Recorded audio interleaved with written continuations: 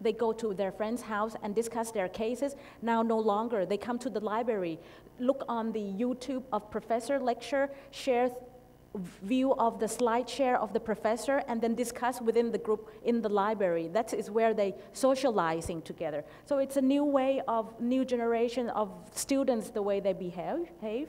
Or beside the video that I mentioned to you, you can also go to TeacherTube, similar to YouTube, but teacher will collect all their lecture, or you can go to YouTube edu. Many of the universities, like University of Stanford or MIT, have a very good collection of outstanding professor through these websites. You feel free to download because they're shared to you on a platform of open education resources.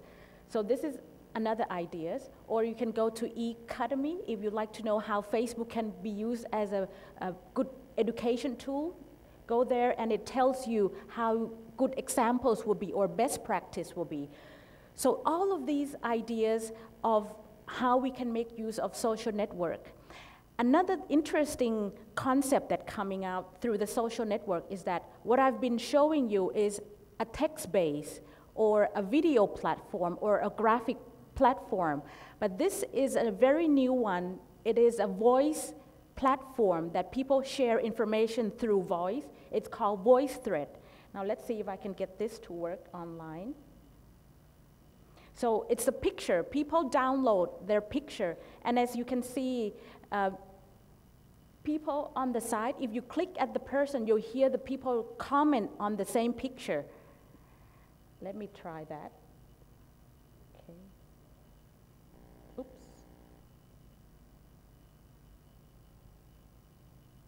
Oh, okay, sorry. Wrong picture, all right. Okay, I'm Pat Muth, and I'm the happy mother here in this picture of these children, some of whom appear to have anxiety disorders. Let's see. I don't know why they look unhappy, because I'm their mother, and they should be happy. So that's example of the mother reacting to this picture. Now let's hear about their kids, what the kids reflect to this picture. And I'm the happy. I think I'm so unhappy because what could have just happened is that Chris must have teased me really badly. He's the one smiling very happily. So that's Paula, one of the sisters. Complained to mother, she probably scolded me. Yeah. That's why I'm sad. And Kathy looks like she's about to kill someone, but we all know that now that she just had very bad eyesight and didn't have glasses yet. Okay, so now hear about what this little boy has to say. Now, of course, he's now grown up. Steve. Well, this is the photo that launched 1,000 ships. This is the photo that was the inspiration behind VoiceThread. And it's apropos, because this may be the greatest photo ever taken. It's priceless. So that's how people can share the sound through VoiceThread. I was so skinny. Look at those arms. Okay, I can go on. Let's stop for the time being.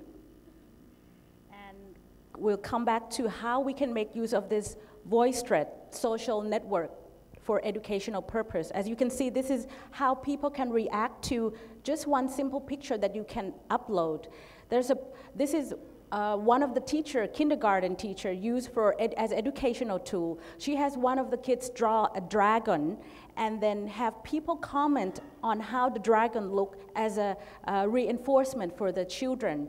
You can comment by sounds, you can comment by type. So as you can see, you have people all around comment on just one picture, share the ideas, socializing. Or one of the professor in the university also used as a way of asking the student to discuss on common issues in the topic that she would like to bring their interest. So all of those that I mentioned to you, how we can make use of these socializing network and e-learning to sustain quality of human resource development, especially in Asia and in Europe, that we're trying to do here through the conference of ASEM. So in order to do that, I think the key issue of how we can sustain quality human resource development within our country is through the important use of pedagogy. The key is pedagogy. The quality of use is how you make the best use of it. And as you know, that the basic use of e-learning has a lot to do with LMS, or learning management system. But now if you want to use social network, it's time to move beyond LMS. And the OECD report of 2005 confirmed with me on this, that LMS should move beyond that. No more just management. You need to incorporate interaction among students through the topic that benefit the group, and you can engage them with the information that are relevant to them and encourage their higher order thinking skills. And also you have to facilitate the interest of all the conversation that you try to initiate through those platforms, Facebook or Twitter. And of course, real life, relevant topic will be the one who bring their attention most. So these are the key pedagogy among many of the pedagogy that will be the success key to make the social network successful or usable. And of course, you also have to encourage the 21st century skills, that many of these skills it's required in the workforce today. And let me share with you a little bit about the 21st century skills. There are 3 sets of skills. I'm not going to go through details. I'm just going to capture it within chunk. The first chunk is the technical skill, more of a literacy skill that children or learner has to use ICT as a communicative tool.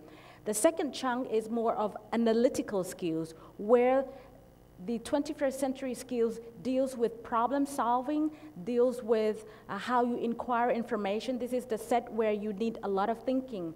And then the third skill is a social skills. This is very important because it used a lot in terms of social network through collaborative learning on the online.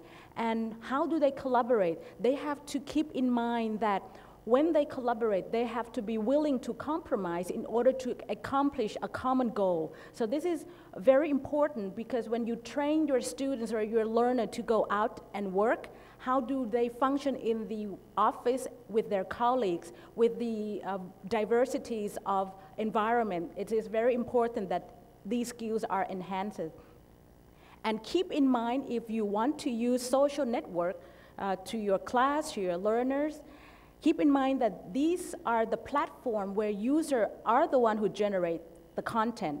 Notice, as you can see, they tweet, they write the information. We're not the one who give them, but we are the one who facilitate them.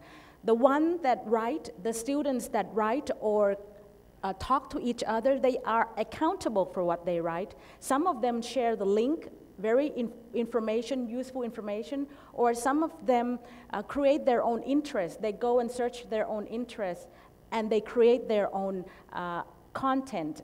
That is also the digital learning style. There are network students that they link to each other, they ask each other on area of the common interest. Oftentimes they don't ask us anymore, but it's our role to facilitate them.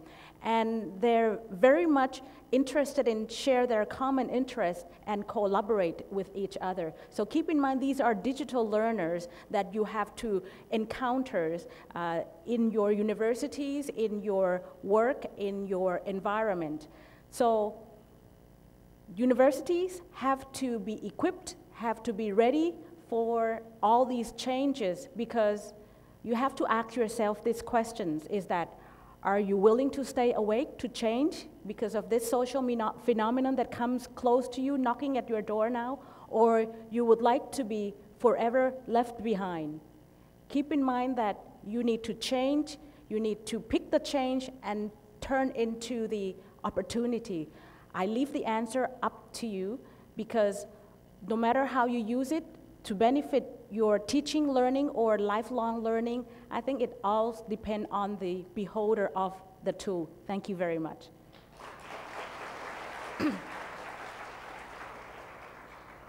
And I have my email there, and I will also put my PowerPoint on SlideShares, which you can download, and lots of reference if you would like to see later on. Okay, thank you very much.